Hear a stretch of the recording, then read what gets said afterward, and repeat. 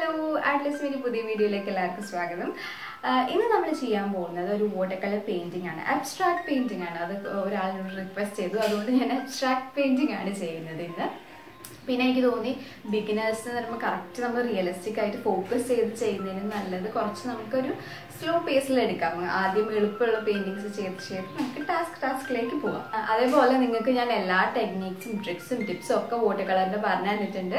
അപ്പോൾ അതൊക്കെ നമുക്ക് എങ്ങനെയാണ് ശരിക്കും അപ്ലൈ ചെയ്യുക അല്ലെങ്കിൽ യൂസ് ചെയ്യാമെന്നും കൂടി ഞാൻ ഇങ്ങനത്തെ വീഡിയോയിൽ കാണിച്ചു തരും. ഒരു പെയിന്റിങ്ങിൽ ഒരു ടെക്നിക്കൊന്നും ആയിരിക്കില്ല, കുറേ ടെക്നിക്സ് ഉണ്ടാവും. ചിലപ്പോൾ പുതിയ ടെക്നിക്സ് ഞാൻ പറഞ്ഞു തരും. അപ്പോൾ നിങ്ങൾ വീഡിയോ ഫുള്ള് കാണുക.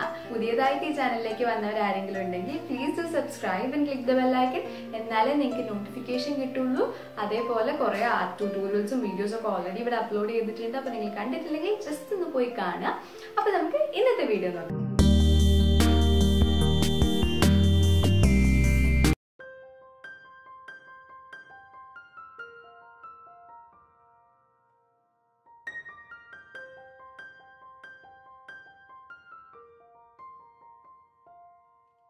ഇതാണ് നമ്മളുടെ പെയിൻറ്റിങ്. അപ്പോൾ നിങ്ങൾക്ക് ഇവിടെ കാണാം അതൊരു ബ്ലൂ ഷെയ്ഡിലുള്ള അല്ലെങ്കിൽ ഒരു കൂൾ പെയിൻറ്റിംഗ് ആണ്. അപ്പോൾ നമ്മുടെ കളർ വീലിനകത്ത് ബ്ലൂവിൻ്റെ ലെഫ്റ്റ് സൈഡിലും റൈറ്റ് സൈഡിലും വരുന്ന കളർ ഷെയ്ഡ്സാണ് നമ്മളിവിടെ സെലക്ട് ചെയ്തിരിക്കുന്നത്, അതായത് ഹാർമോണിയസ് കളേഴ്സ്. അപ്പോൾ ഞങ്ങൾ പറഞ്ഞിട്ടുണ്ട് ഒന്നെങ്കിൽ നിങ്ങൾക്ക് കോംപ്ലിമെൻ്ററി കളേഴ്സ് എടുക്കാം അല്ലെങ്കിൽ ഹാർമോണിയസ് കളേഴ്സ് എടുക്കാം, പെയിൻറ്റിങ് ബ്രൈറ്റ് ആയിരിക്കുന്നത്. അപ്പം ഇവിടെ ബ്ലൂ ഹാർമോണിയസ് കളേഴ്സാണ് എടുത്തിരിക്കുന്നത്. അപ്പം ബ്ലൂവിൻ്റെ കുറച്ച് പേർപ്പിൾ ടിഞ്ച് വരുന്ന ബ്ലൂവും അത് സ്കൈയിനും കുറച്ച് ഗ്രീൻ ടിഞ്ച് വരുന്നത് വാട്ടറിനുമാണ് ഇവിടെ എടുത്തിരിക്കുന്നത് നമ്മൾ. ഓക്കെ, ഇനി നമുക്ക് എങ്ങനെയാണ് ഈ പെയിൻറ്റിങ് ചെയ്യാൻ നോക്കാം. അപ്പോൾ ഇതിനകത്ത് ഞാൻ ഓൾറെഡി 2 കിളികളെ സ്കെച്ച് ചെയ്ത് വെച്ചിട്ടുണ്ട്. 2 കിളികളല്ല, അത് നമുക്ക് പിന്നെ ഒന്നെങ്കിൽ ആദ്യം നിങ്ങൾക്ക് മാസ്കിംഗ് ഫ്ലൂയിഡ് വെച്ചിട്ട് അതിനെ കവർ ചെയ്ത് വെച്ചിട്ട് ഇതിൻ്റെ മുകളിൽ ബാക്ക്ഗ്രൗണ്ട് ഫുൾ സെറ്റാക്കാം. അല്ലെങ്കിൽ ഇത് ഫുൾ കവർ ചെയ്ത് കഴിഞ്ഞിട്ട് ഈ വീഡിയോ ചെയ്യുന്ന പോലെ നമുക്ക് വൈറ്റ് ഫ്ലൂയിഡ് വെച്ചിട്ട് അല്ലെങ്കിൽ വൈറ്റ് പെൻ വെച്ചിട്ട് കറക്റ്റ് ചെയ്തെടുക്കാം. അപ്പോൾ അതെന്ത് വേണമെങ്കിലും ചെയ്യാം, കുഴപ്പമില്ല. ആദ്യം നമ്മൾ ചെയ്യുന്നതെന്ന് വെച്ച് കഴിഞ്ഞാൽ ബാക്ക്ഗ്രൗണ്ട് സെറ്റാക്കുക എന്നുള്ളത്. അപ്പം ബാക്ക്ഗ്രൗണ്ട് സെറ്റാക്കാൻ നമ്മൾ യൂസ് ചെയ്യുന്നത് വെറ്റ് ഓൺ വെറ്റ് ടെക്നിക്കാണ്. അപ്പോൾ ഈ ടെക്നിക്സൊക്കെ എന്താണെന്നും എങ്ങനെയാണെന്നും ഒക്കെ ഓൾറെഡി ഉള്ള വാട്ടർ കളർ വീഡിയോസ് അപ്ലോഡ് ചെയ്തിട്ടുണ്ട്. അപ്പോൾ നിങ്ങൾക്ക് കൂടുതലായിട്ട് ഇതിനെപ്പറ്റി അറിയണമെന്നുണ്ടെങ്കിൽ ജസ്റ്റ് ഒന്ന് ആ വീഡിയോ പോയി കാണുക. ഇതിനകത്ത് നമ്മൾ വെറ്റ് ഓൺ വെറ്റ് ടെക്നിക്കാണ് യൂസ് ചെയ്യുന്നത്. അപ്പോൾ wet on wet technique use ചെയ്തിട്ട് നമ്മൾ ചെയ്യുന്നത് ഗ്രേഡിയൻ്റ് ആണ്. അപ്പോൾ അതായത് മുകളിൽ ഡാർക്കായിട്ട് പിന്നെ ഇങ്ങനെ ഗ്രാജുവൽ ചേഞ്ചാണ് വരുന്നത്. അപ്പോൾ ഇതിന് വേണ്ടിയിട്ട് നമ്മൾ ആദ്യം പേപ്പറിനെ നൈസ്ലി സ്മൂത്തായിട്ട് ഈവണായിട്ട് വെറ്റ് ചെയ്യും. അപ്പോൾ അങ്ങനെ വെറ്റ് ചെയ്ത് ഒരുപാട് വെള്ളം കോരി വയ്ക്കരുത്, ജസ്റ്റ് സ്മൂത്തായിട്ട് ഒരേപോലെ വെറ്റ് ചെയ്യുക. അത് കഴിഞ്ഞിട്ട് നമ്മൾ നല്ലപോലെ ഹൈ കോൺസെൻട്രേഷൻ പിഗ്മെൻറ്റ്സ് എടുത്തിട്ട് ടോപ്പിൽ നിന്ന് തുടങ്ങുക, അതായത് മോൾ ഭാഗത്തു നിന്ന് തുടങ്ങിയിട്ട് താഴോട്ട് ഗ്രാജുവലി അതിനെ ബ്ലെൻഡ് ചെയ്തെടുക്കുക. അപ്പോൾ നിങ്ങൾക്ക് അതിന് വേണ്ടിയിട്ട് ഒരു ഫ്ലാറ്റ് ബ്രഷ് യൂസ് ചെയ്യാം. നിങ്ങളൊരു കാര്യം ശ്രദ്ധിക്കേണ്ട എന്താണെന്ന് വെച്ച് കഴിഞ്ഞാൽ നമുക്ക് ഗ്രാജുവൽ ചേഞ്ചാണ് വേണ്ടത്. അപ്പോൾ അതുകൊണ്ട് ഇൻ്റർമീഡിയറ്റ് ഇടയിൽ കയറിയിട്ട് അവിടെയും ഇവിടെയും പെയിൻറ്റ് ചെയ്യരുത്. നമ്മൾ ഒരേപോലെ മുകളിൽ നിന്ന് ടോപ്പ് ടു ബോട്ടം സ്മൂത്തായിട്ട് അതിനെ ഫ്ലാറ്റ് ബ്രഷ് യൂസ് ചെയ്ത് ബ്ലെൻഡ് ചെയ്ത് താഴോട്ട് എത്തിക്കണം.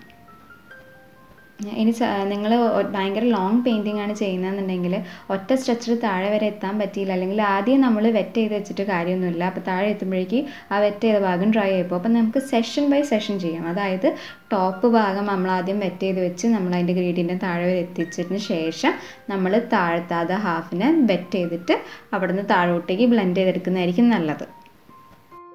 നമ്മൾ അങ്ങനെ ചെയ്യാന്നുണ്ടെങ്കിൽ പെയിൻറ്റ് പിഗ്മെൻറ്റ്സിനെ എടുക്കുമ്പോൾ നടുവിൽ ഇൻ്റർമീഡിയറ്റ് ആയിട്ട് എടുക്കുകയാണെന്നുണ്ടെങ്കിൽ കോൺസെൻട്രേഷൻ കളർ പിഗ്മെൻറ്റിൻ്റെ കോൺസെൻട്രേഷൻ കുറയ്ക്കാൻ ശ്രദ്ധിക്കണം. ഇല്ലെങ്കിൽ ഭയങ്കര ഡാർക്ക് നടുവിൽ പോയിട്ട് ഭയങ്കര ഡാർക്കായി പോകും.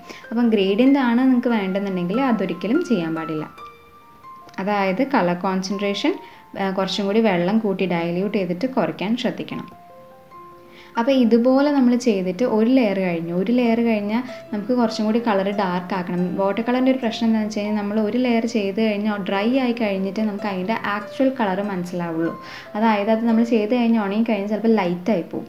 അപ്പോൾ നമുക്ക് ഏത് ഡാർക്ക്നെസ് ആണ് വേണ്ടതെന്ന് പറഞ്ഞു കഴിഞ്ഞാൽ നമ്മൾ ഒരു ലെയർ നല്ലപോലെ ഉണങ്ങിയതിന് ശേഷം വീണ്ടും ഇത്രയും നേരം ചെയ്ത പ്രോസസ്സിനെ റിപ്പീറ്റ് ചെയ്യുക. ഇതേപോലെ തന്നെ റിപ്പീറ്റ് ചെയ്യുക. അതായത് നമ്മൾ ആദ്യം മുതലേ പേപ്പറിനെ വെറ്റ് ചെയ്ത് തുടങ്ങുക, അത് കഴിഞ്ഞിട്ട് കളർ പിഗ്മെൻറ്റിനെ ആഡ് ചെയ്യുക. അപ്പോൾ ഇതുപോലെ റിപ്പീറ്റ് ചെയ്യുക. അപ്പോൾ നമ്മൾ ഒരു ലെയർ ചെയ്തു, 2 ലെയർ ചെയ്തു, ഞാൻ ഓൾമോസ്റ്റ് ഒരു 3 ലെയറോളം ചെയ്തിട്ടുണ്ട്. അപ്പോൾ നമ്മൾ ബാക്ക്ഗ്രൗണ്ട് ഓൾമോസ്റ്റ് സെറ്റ് ആയിട്ടുണ്ട്, എല്ലാ ലെയറും നല്ലപോലെ ഡ്രൈ ആയിട്ടുണ്ട്. അപ്പോൾ ഇനി നമ്മൾ ഫോക്കസ് ചെയ്യാൻ പോകുന്നത് നമ്മൾ ആ 2 ഒബ്ജക്റ്റീവായ, അതായത് നമ്മൾ ആ 2 ബേർഡ്സ് അതിനെങ്ങനെയാണ് ചെയ്യാമെന്ന്. ഇനീഷ്യലി നമ്മൾ അതിൻ്റെ ഔട്ട്ലൈൻ ഇടുകയാണ്. അപ്പോൾ ഔട്ട്ലൈൻ ഇടാൻ വേണ്ടിയിട്ട് ബ്ലൂവിൽ കുറച്ച് ബ്ലാക്ക് യൂസ് ചെയ്തിട്ട്, അപ്പോൾ അത് ഒരുപാട് ഡാർക്കായി പോകേണ്ട, ചെറിയൊരു ലൈറ്റ് ഇൻറ്റൻസിറ്റിയിൽ നമ്മൾ ജസ്റ്റ് അതിൻ്റെ ഔട്ട്ലൈൻ കാണുന്ന പോലെ ആക്കാൻ വേണ്ടിയിട്ട് ചെയ്യുന്നേ ഉള്ളൂ. അപ്പം നിങ്ങൾക്ക് ഓൾറെഡി ഞാൻ വാട്ടർ കളർ എക്സസൈസ് എന്നൊരു വീഡിയോ അപ്ലോഡ് ചെയ്തിട്ടുണ്ട്. അപ്പോൾ അതിനകത്ത് നിങ്ങൾ എങ്ങനെയാണ് വാട്ടർ കൺട്രോൾ ചെയ്യേണ്ടത്, എങ്ങനെയാണ് നമ്മൾ ഓരോ ഷെയ്ഡ്സ് കണ്ടുപിടിക്കുന്നതെന്നൊക്കെ അത് നല്ലപോലെ നിങ്ങൾക്ക് പറഞ്ഞു തന്നിട്ടുണ്ട്. അപ്പോൾ നിങ്ങൾ കണ്ടിട്ടില്ല എന്നുണ്ടെങ്കിൽ ജസ്റ്റ് ഒന്ന് അത് പോയി കാണണം. അപ്പോൾ അതിൽ നിങ്ങൾക്ക് കുറച്ചും കൂടി നന്നായിട്ട് മനസ്സിലാവും. അപ്പോൾ ഇതിനകത്ത് ഞാൻ റെഫറൻസ് ആയിട്ട് നോക്കിയെന്ന് പറഞ്ഞു കഴിഞ്ഞാൽ ജസ്റ്റ് ആ ബേർഡ്, അതായത് സീകളിന് എന്തൊക്കെയാണ് പ്രോമിനൻ്റ് ആയിട്ടുള്ള ഫീച്ചേഴ്സ് എന്നാണ്. അപ്പോൾ നമ്മൾ സീകളിൻ്റെ ഒരു ജനറൽ ഫോട്ടോ പോയി നോക്കിക്കഴിഞ്ഞാൽ നിങ്ങൾക്ക് കാണാം അതിൻ്റെ ചിറകിൻ്റെ അറ്റത്ത്, അതൊരു ഓൾമോസ്റ്റ് ഒരു വൈറ്റ് ബേർഡാണ്, പക്ഷേ അതിൻ്റെ ചിറകിൻ്റെ അറ്റത്തേക്കായിട്ട് കുറച്ച് ബ്ലാക്ക്. അപ്പോൾ നമ്മൾ ജസ്റ്റ് അബ്സ്ട്രാക്റ്റ് ആയി ചെയ്യല്ലേ, അപ്പോൾ അതുകൊണ്ട് കറക്റ്റ് ഷേപ്പൊന്നും കിട്ടിയിട്ടില്ലെങ്കിലും ഓൾമോസ്റ്റ് നമ്മൾ മെയിനായിട്ട് വരുന്ന കുറച്ച് ഫീച്ചേഴ്സിനെ ഇതിനകത്തേക്ക് ഇൻക്ലൂഡ് ചെയ്യാൻ നോക്കുന്നത് നല്ലതാണ്. അങ്ങനെ ആകുമ്പോൾ നമുക്ക് ഒറ്റയടിക്ക് ഓക്കെ ഫൈൻ മനസ്സിലാവും, ഓക്കെ ഇത് ഇന്ന ബേർഡിനെയാണ് നമ്മൾ ഉദ്ദേശിച്ചതെന്ന്. ഓക്കെ,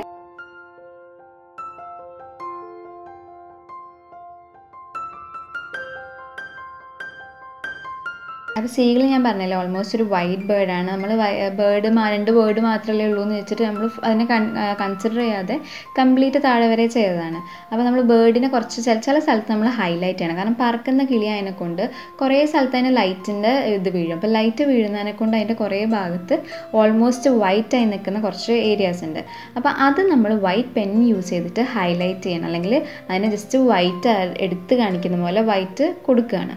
അപ്പോൾ നമ്മൾ വൈറ്റ് കൊടുത്തു കഴിഞ്ഞാൽ അതിങ്ങനെ ഓവറായിട്ട് എടുത്ത് നിൽക്കാണ്ടിരിക്കാൻ വേണ്ടിയിട്ട് ജസ്റ്റ് ഒരു ചെറിയ പെയിൻറ്റ് ബ്രഷ് യൂസ് ചെയ്തിട്ട് അതിനെ ബാക്ക്ഗ്രൗണ്ടായിട്ട് ബ്ലെൻഡ് ചെയ്ത് കൊടുക്കുക.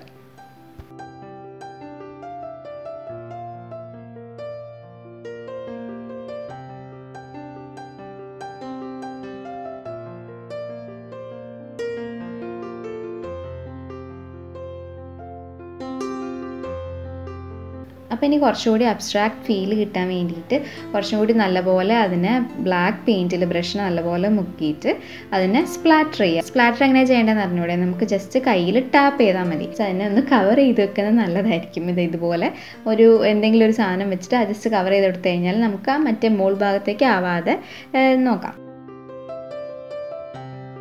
ഇനി നമ്മൾ കുറച്ചും കൂടി ബേർഡിനെ കുറച്ചും കൂടി ഒന്ന് എടുത്ത് വെക്കാൻ വേണ്ടിയിട്ട് നമ്മളൊരു ഫൈൻ ലൈനർ പെന്ന് യൂസ് ചെയ്തിട്ട് അതിനെ കംപ്ലീറ്റ് ഒരു ബ്ലാക്ക് ഔട്ട്ലൈൻ കൊടുക്കുകയാണ്. ഇപ്പം ബേർഡ് ഭയങ്കര ബ്ലറായിട്ടല്ലേ ഉള്ളത്, അപ്പം ബ്ലാക്ക് ഔട്ട്ലൈനും കൂടി കൊടുത്തു കഴിഞ്ഞാൽ ബേർഡ് കുറച്ചും കൂടി നല്ലപോലെ എടുത്ത് നിൽക്കും.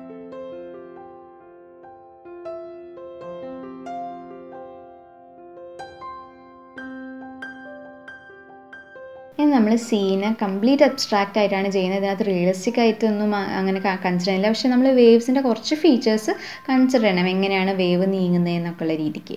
അപ്പോൾ വേവ് ചെയ്യാൻ വേണ്ടിയിട്ട് ബ്ലൂവിൽ, നമ്മൾ കൊബാൾട്ട് ബ്ലൂവിൽ ഒരിത്തിരി എമറാൾഡ് ഗ്രീൻ മിക്സ് ചെയ്തിട്ടുണ്ട്. ഭയങ്കര ലൈറ്റായിട്ട് ബ്ലൂ തന്നെയാണ് എടുത്ത് വെക്കുന്നത്, പക്ഷേ അതിന് കുറച്ചൊരു ബ്ലൂവിൻ്റെ ഒരു ഗ്രീൻ സൈഡിലേക്കുള്ള ബ്ലൂ ആണ് യൂസ് ചെയ്തിരിക്കുന്നത്. ഓക്കെ, അപ്പോൾ വേവ് ഇതുപോലെ തന്നെ ഞാൻ ചെയ്ത പോലെ തന്നെ ചെയ്യണമെന്നല്ല, നിങ്ങൾക്ക് എന്തെങ്കിലും അപാരമായ ഐഡിയാസ് ഉണ്ടെങ്കിൽ നിങ്ങൾക്ക് അതുപോലെ ചെയ്യാമെന്നുണ്ട്. ഇതിനൊന്നും കറക്റ്റ് ഡെഫിനേഷനൊന്നുമില്ല, നിങ്ങൾക്ക് ഇഷ്ടമുള്ള പോലെ ചെയ്യാം, ഇതുപോലെ തന്നെ ചെയ്യണമെന്നൊന്നുമില്ല.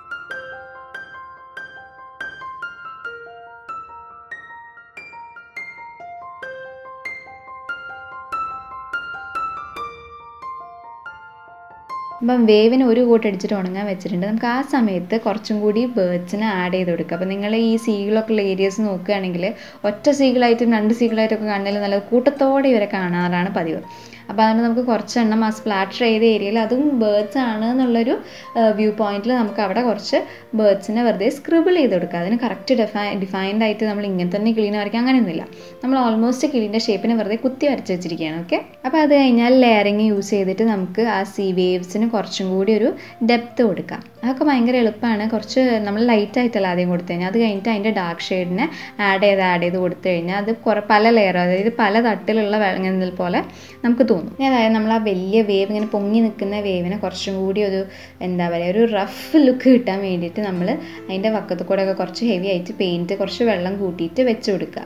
എന്നിട്ട് വല്ല സ്ട്രോ അല്ലെങ്കിൽ ഞാനിവിടെ യൂസ് ചെയ്യുന്ന മറ്റേ പെയിൻറ്റിൻ്റെ ഇതിലിടുന്ന ടോപ്പ് പോലത്തെ സാധനമാണ്, അങ്ങനത്തെ വല്ലതും എടുത്തിട്ട് ജസ്റ്റ് ഒന്ന് ഊതി കൊടുക്കുക, ബ്ലോ ഔട്ട് ചെയ്യുക. അപ്പം ബ്ലോ ഔട്ട് ചെയ്യുമ്പോൾ ഇതിങ്ങനെ സ്പ്രെഡ് ആവും, അത് അൺഈവൻലിയാണ് സ്പ്രെഡ് ആവുക. കിളീൻ്റെ മുകളിലേക്കൊക്കെ ഇതുപോലെ അബദ്ധവശാലായ വേഗം തുടച്ചെടുക്കുക, അപ്പോൾ അത് കുഴപ്പമില്ല, അപ്പോൾ അത് പോവും. ഓക്കെ, ഇതേപോലെ കുറച്ച് അൺഈവണായിട്ട് അവിടെയും ഇവിടെയൊക്കെ കുറച്ച് ബ്ലോ ഔട്ട്സ് കൊടുത്തു കഴിഞ്ഞാൽ നിങ്ങൾക്ക് ഈ ഒരു ഇഫക്റ്റ് കിട്ടും, നിങ്ങൾക്ക് ലെഫ്റ്റ് സൈഡിൽ കാണുന്ന ഒരു ഇഫക്റ്റ് കിട്ടും. അത് കഴിഞ്ഞാൽ വേവ്സിന് കുറച്ചും കൂടി ഒരു ഭംഗി കൊടുക്കാൻ വേണ്ടിയിട്ട് നമ്മൾ ആ വൈറ്റ് പെന്ന് വെച്ചിട്ട് കുറച്ച് ഔട്ട്ലൈൻസ് വേവിൻ്റെ ലൈൻസൊക്കെ കുറച്ചും കൂടി നല്ലപോലെ ഒന്ന് ഡിഫൈൻ ചെയ്യാണ്. അപ്പോൾ നിങ്ങൾക്ക് കുറച്ചും കൂടി ഇതിൻ്റെ സൂമായിട്ട് കാണുന്നുണ്ടെങ്കിൽ ഞാൻ ഇതിൻ്റെ പെയിൻറ്റിങ്ങിൻ്റെ ഫോട്ടോ ഓൾറെഡി ഇൻസ്റ്റാഗ്രാമിൽ പോസ്റ്റ് ചെയ്തിട്ടുണ്ട്. അപ്പോൾ നിങ്ങൾക്ക് അത് കാണണം നിങ്ങൾ റെഫർ ചെയ്യണമെന്നുണ്ടെങ്കിൽ ജസ്റ്റ് അവിടെ പോയിട്ട് നിങ്ങൾക്ക് റെഫർ ചെയ്യാവുന്നതാണ്. അപ്പോൾ ഈ വീഡിയോ നിങ്ങൾക്ക് ഇഷ്ടപ്പെട്ടു എന്ന് വിചാരിക്കുന്നു. എന്തെങ്കിലും ഡൗട്ട്സ് ഉണ്ടെങ്കിൽ താഴെ കമൻറ്റ് ചെയ്യുക. അടുത്ത വീഡിയോ കാണുമ്പോഴേക്കും ടാറ്റാ ബൈ.